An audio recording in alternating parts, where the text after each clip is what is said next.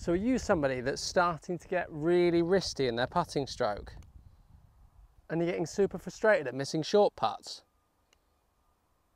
Grab 2 alignment sticks, put one under one arm, one under the other. You're going to cross them over and sit your hands in the middle like so. Where they cross is where your hands are, and the same then with the putter here.